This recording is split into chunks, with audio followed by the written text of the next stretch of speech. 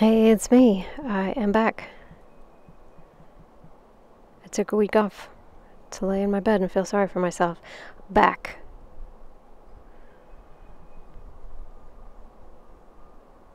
All quarantentions have their ups and down moments. I was gonna do this every day, but anyway, hug your knees into your body. I'm back.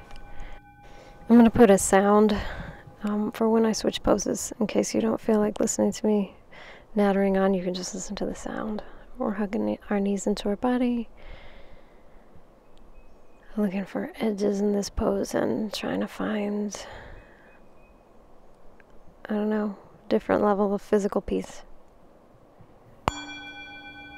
Put your feet on the ground and lift up your hips, coming into bridge pose. This sequence is going to be a stretch, mostly for your lower body. You can take your arms behind you in bridge if you want to, and or come up and down onto your toes if you want to. We're going to bring in the side body and the middle body a little bit, but this is mostly a lower body stretch.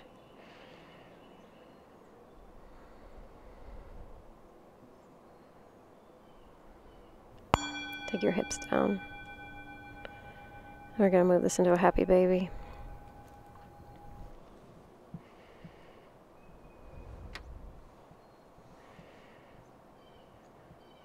I have taught a lot of yoga classes, but I don't really have any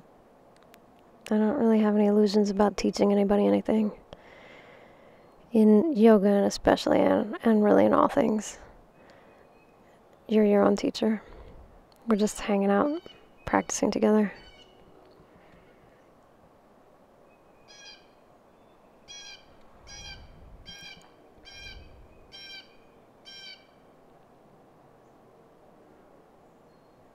You're figuring out your breath and your body. All right, come on up.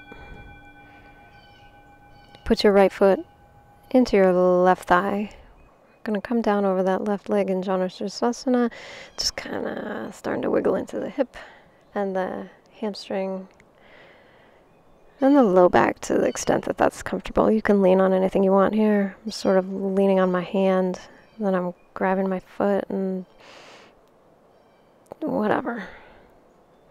Doesn't matter. If you felt like putting like a cushion or something underneath you and leaning on that, that's fine. What we're trying to not do in all of these poses is feel strain in the joints.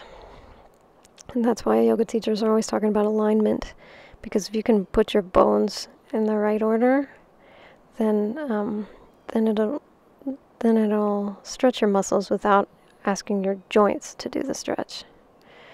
If you're feeling strain in your joints, it's possible that you've got your bones misaligned and or that you're pushing too hard. All right, come on down, and then we're gonna pick up that left foot, come into heron pose, Kranchasana. If you can't do this, no big deal. You know, you could put a strap around your foot. It's the same pose. We're just changing the angle a little bit because we want to. Stretching into the low back and the back of the hamstring just like we were before. You can grab anywhere on this leg that makes sense.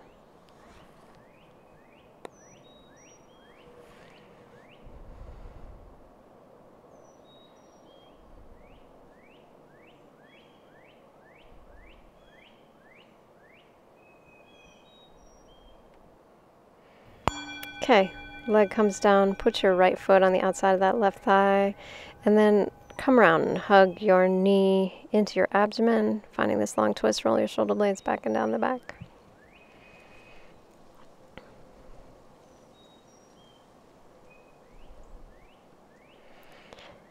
I recorded this voiceover and I had said all these super wise things about prana and chi and stuff, and then it didn't save. And so it makes me feel like maybe I was not meant to give you a big speech about prana and chi, which are the same thing, by the way.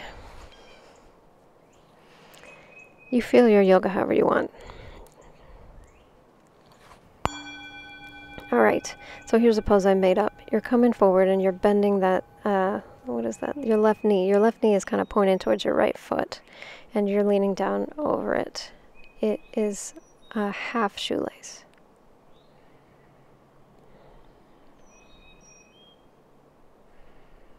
We're going to do full leaf shoelace in a second, but just organize your body into this and see if it makes sense to you.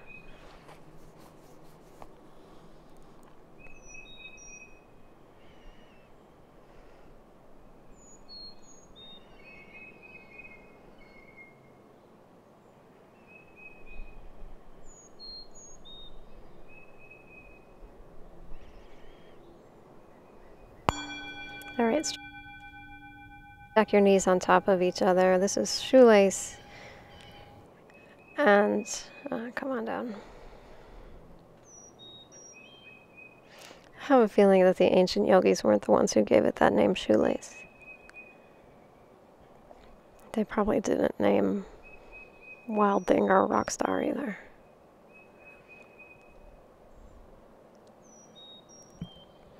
But I bet they were the ones who thought of cow face, which is this pose that you're doing now is half of cow face. It's the bottom half of the cow's face. You can grab your hands behind you and roll your heart open if you want. All right, come on up. And we still have that right leg bent. This time we're putting the right foot on the left knee and bending the left foot, coming into this like figure four, but you're seated and you're leaning back on your arms, rolling your shoulder blades back and down the back. It's kind of a weird halfway in between kind of pose. See if this has meaning to you. It's supposed to be a heart opener and a hip opener, but really passive on both counts. This basic shape in your legs is the shape that we're going to keep for the next like million poses. So find a nice angle. All right, and then if you want to pick up your hips, we're coming into this upward table with the legs in the same shape. You could also come into an upward table with your legs both down, or not come into the upward table. This is the one time in this practice where we're going to work. When we do this and when we do it on the other side, the rest of this post practice is just us flopping around.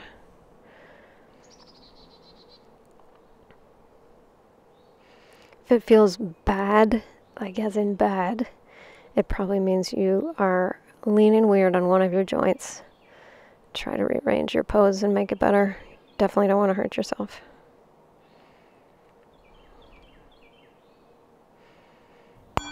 Okay, take your hips down, keep that shape in your legs. And we're going to do figure four, threading your hands through. Or if you want to make that pose deeper, you can wrap your arms around the outsides of both of your legs. Or if you want to make it shallower, which is sometimes what athletes need, you can just grab onto your pants or something. You don't have to thread your hands through or whatever.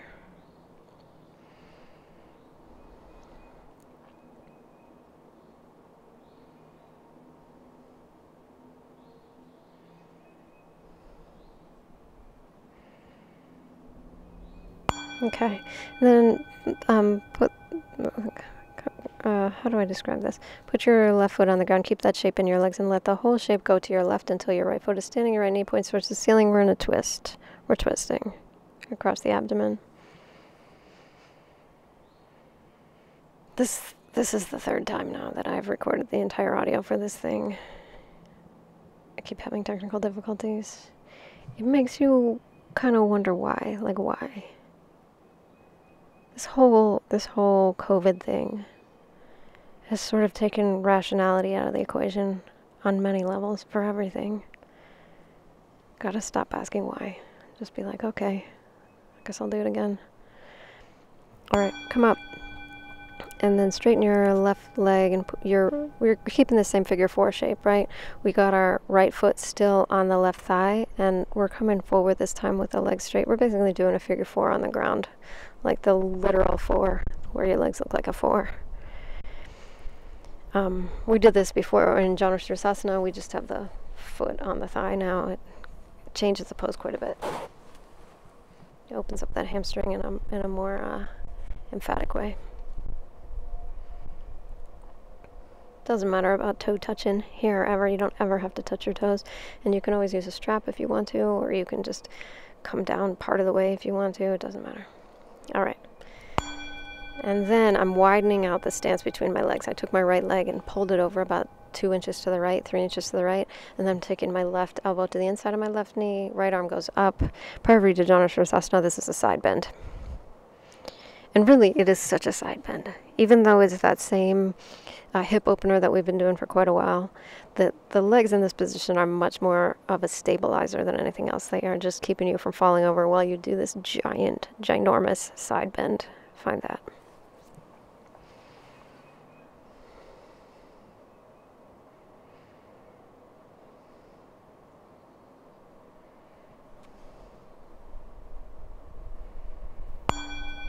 Okay, come up. You're putting that, oh, you're going to come up onto your right knee. Yeah, you're coming onto your right knee and then leaning again to the left. This is the same side bend, except we changed the shape in that bottom knee. It's Parivrtta, no, this one's Parigasana, the gate pose. It's a nice side bend, really, really nice side bend.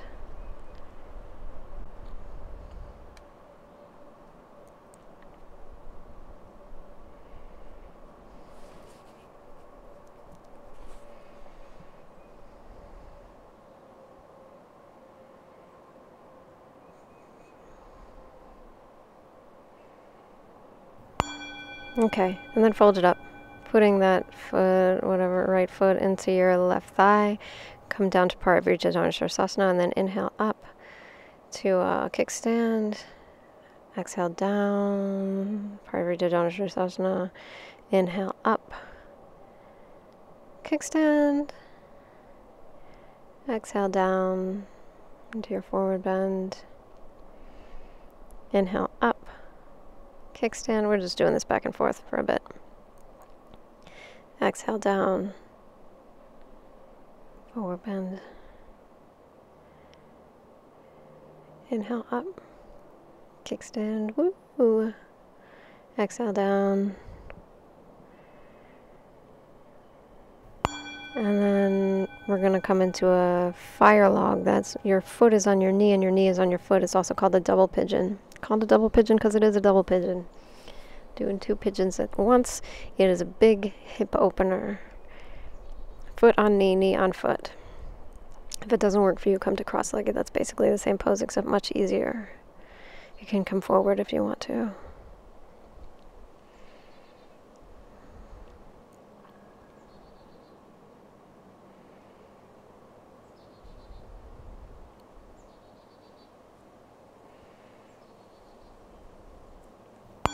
Okay, swish out your knees back and forth.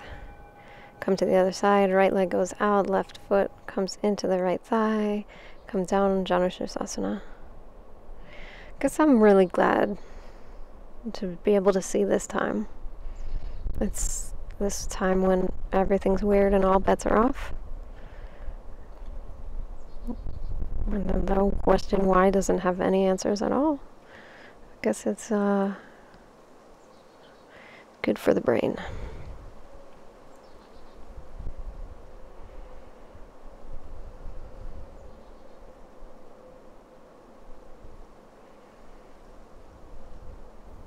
All right.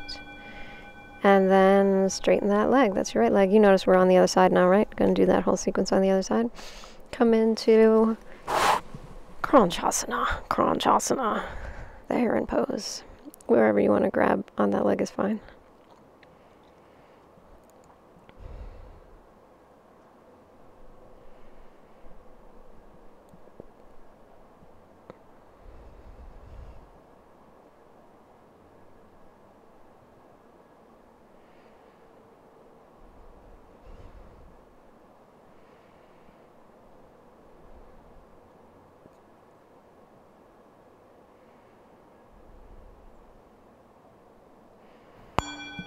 Alright, and then put your left foot on the outside of that right thigh and then hug your knee into your abdomen, coming into this beautiful twist. It is beautiful. Roll your shoulder blades back and down the back. If I was there able to adjust myself, I would fix my shoulders because I'm not really doing that heart opener there. You do the heart opener. Roll your shoulder blades back and down the back at the same time as you're finding that twist.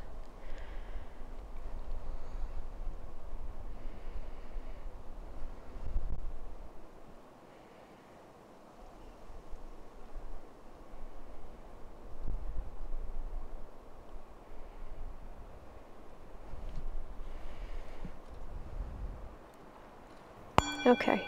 Come forward, and then here's this made-up pose. You're pointing your knee, your left knee towards your right foot. Come down over its half shoelace. And if you're like, what? Then just, you know, wiggle into it until you find something that feels good on your muscles and not bad on your joints. In all forward bends, you're looking for the release of the backs of your legs and also your low back. Of course, your hips.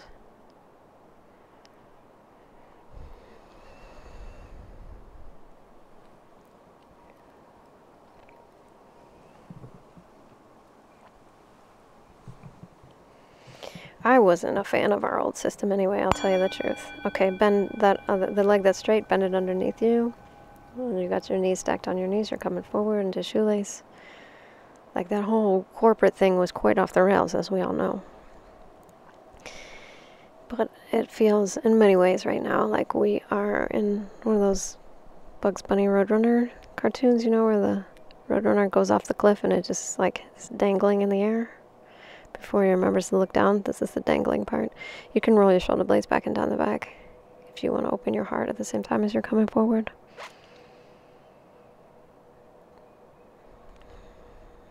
Doesn't mean we're going to fall. It just means that everything is so unclear. All right. Okay, let's do this thing where we're moving in figure 4. Like this is figure 4. We're going to do it in a bunch of different forms. First, we are doing our figure 4 with our butt on the ground and our hands behind us with our fingers pointing towards our hips, rolling your shoulder blades back and down the back, which I was not doing there. Please do that. And opening the heart at the same time we're opening the hips.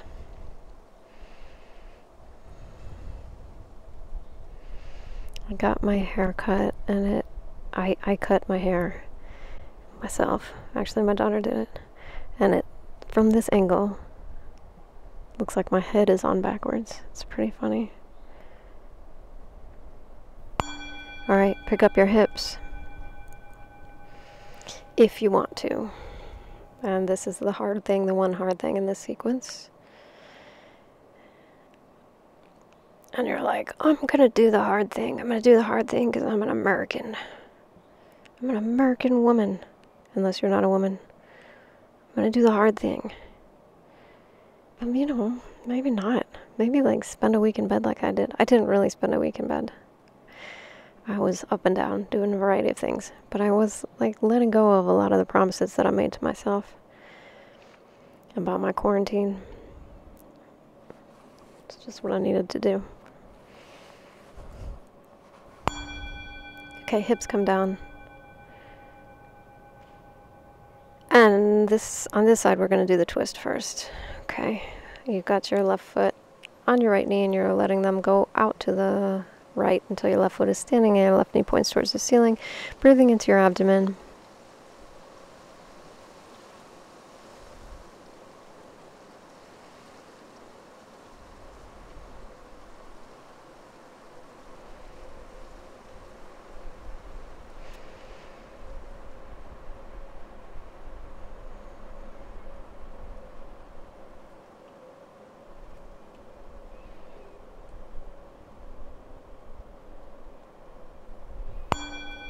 Good, and then come up and find figure 4. Breathe down into your hip.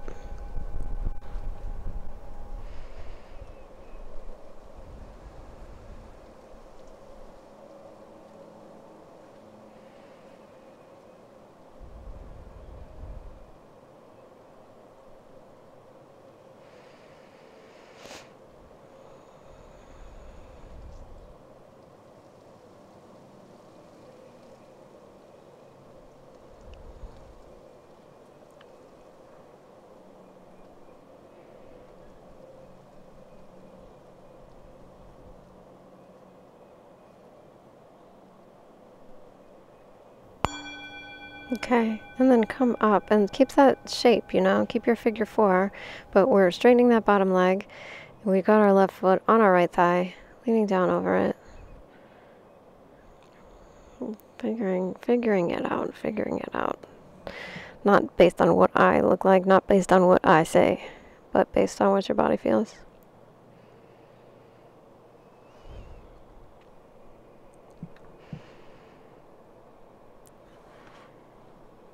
I mean, I guess the big lesson about COVID-19 is that anything we thought we were in control of, we were completely not in control of. That's it. Like, we're letting go, we're over the cliff. We haven't fallen. Maybe we're not gonna fall. But we're definitely not on the ground anymore.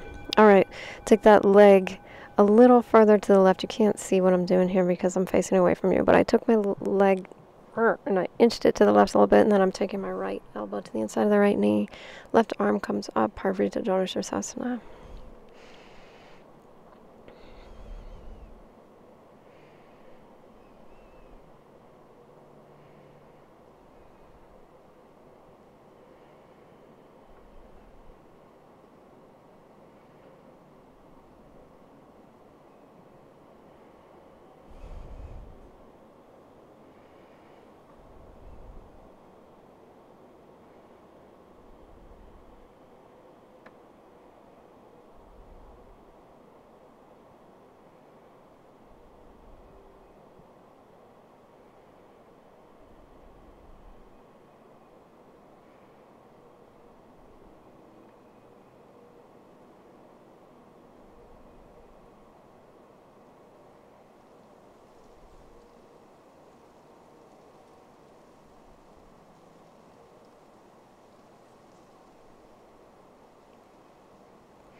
Alright, come on up.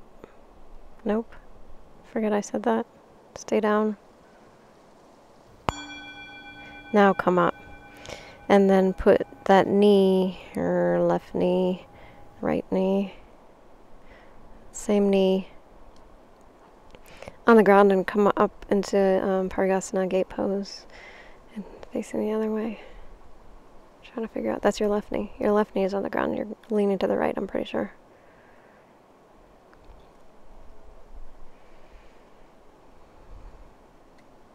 It's so good. Side bending is just epic.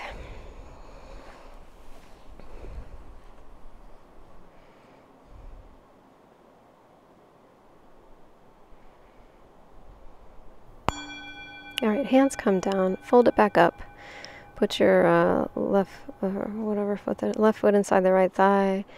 Exhale down and then inhale up into this beautiful thing, kickstand. Exhale down, Parivrtta Dhanurasana. Inhale up, kickstand. Exhale down. Inhale up. Exhale down.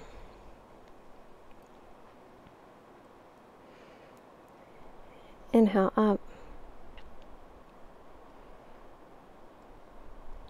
Exhale down. Okay, I'm turning around, you don't have to turn around. We're coming into the fire log, the double pigeon on the other side. Foot on a knee, knee on a foot. Come on forward. This is the last thing in this sequence, and then after this we're going to do longish forward bend, and then we're going to do Shavasana. Grab your hands behind you and roll your shoulder blades back and down the back. Open your heart.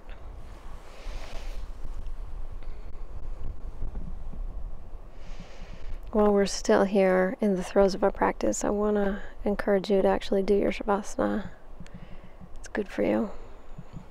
Because I'm going to tell you why. I'll tell you exactly why. Like, never minding the physical aspects of the Shavasana, which is basically the essence of the healing that we do in this practice. Come up, take your legs apart, and come to Upavista Konasana. The reason why you should do Shavasana is because you deserve Shavasana. That's it. That's it. Whatever the other thing that you're like trying to leap up and do, and I am just speaking from my own wanting to leap up and do things, it's not as important as Shavasana, which is where you really let your brain go to a different place. Right now we're not in Shavasana. I'm just talking it up. Right now we're in Upavista Konasana, the wide-legged forward bend. You're expressing it however makes sense to you.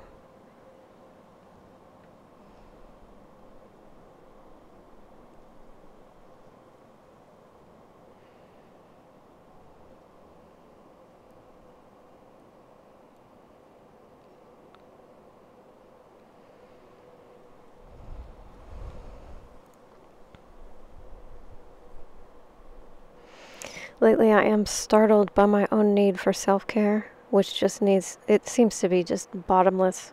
Like, I cannot get enough.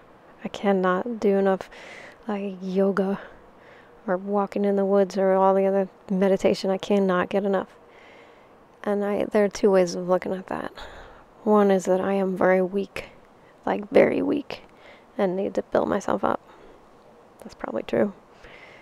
Or the other is that I deserve it. I deserve it. That's also probably true.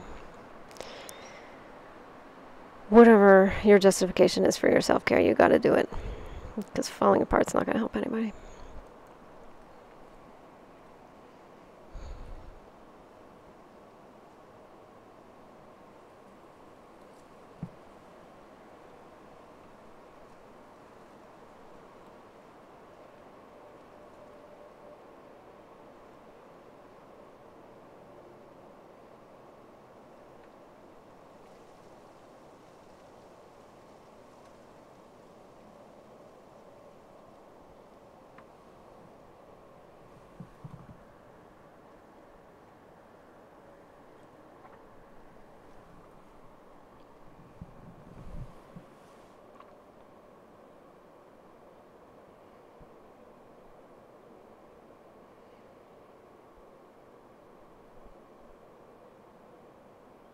This is a long one.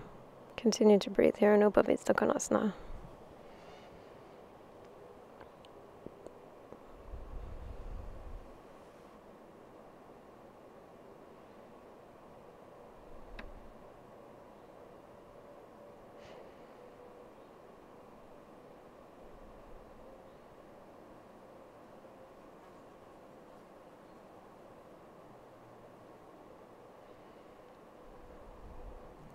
Come up.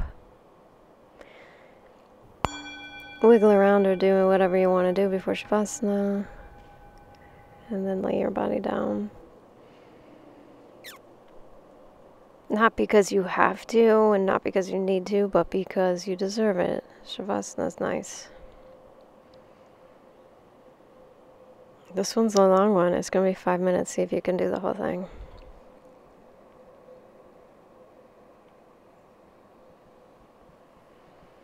I bet you can.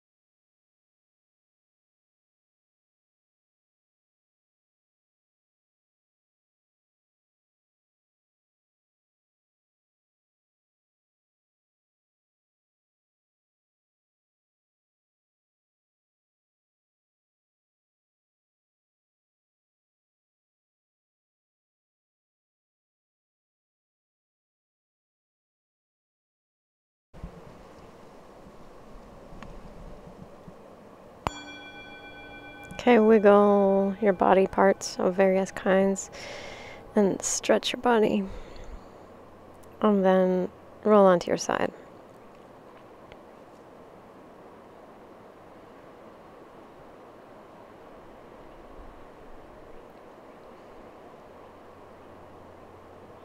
This is the life we're living. It's pretty good. Come up to seated. Take your hands onto your forehead and breathe into your sinuses. Take your hands to your heart. Hey, who loves you? Me, I do. I dedicate my practice to you. Thanks for practicing with me. Namaste.